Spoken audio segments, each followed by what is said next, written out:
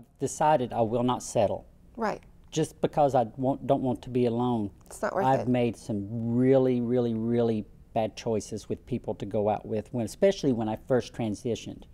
Because there's this whole world that is seeing me as a woman now. Mm-hmm. And I want to be out there in it and celebrating it and enjoying it and experiencing it. There's joy in being a woman. There really is. Mm-hmm.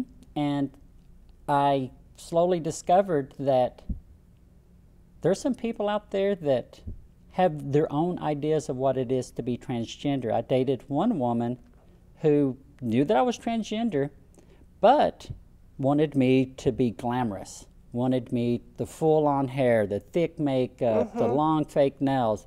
She wanted me to be a female impersonator.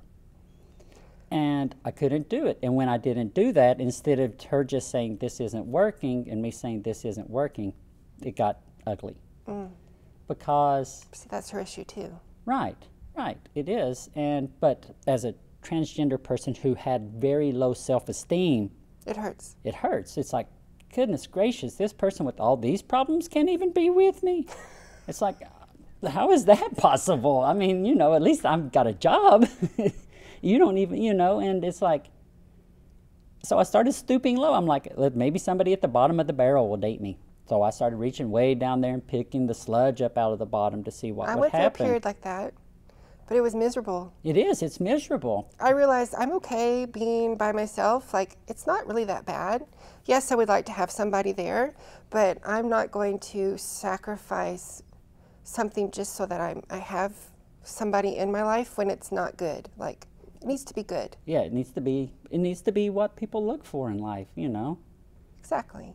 I mean, and then I know there's other transgender people that won't love at all, just like there's cisgender people that don't want love at all. And there are people, we have friends who are in a relationship that is beautiful and works, and I love to hear about it. I'm like, yes. Yes, tell us the It's so stories. good that it does work for people, so there's hope. And I still think both of us can find somebody out there. So I think so too. I do.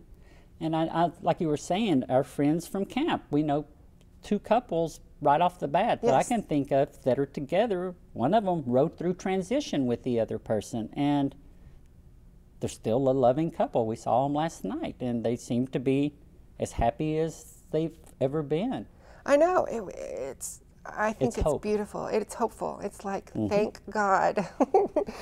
There are examples out there. This can work. It is possible.